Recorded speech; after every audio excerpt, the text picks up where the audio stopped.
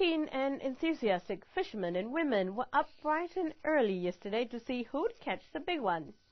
For over 10 years, Uluwehi Marine Day has played a big part in Motolo's celebrations, coinciding with Queen's birthday public holiday.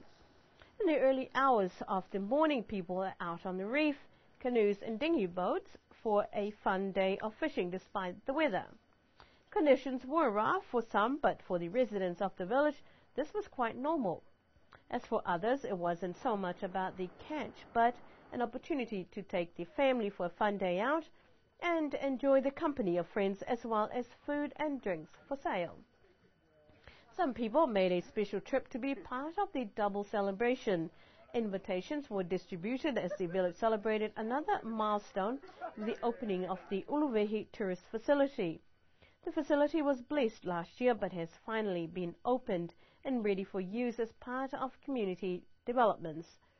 Celebrations went out until the late hours of the night. Presentations of prizes for the fishing competition will be held this coming Saturday.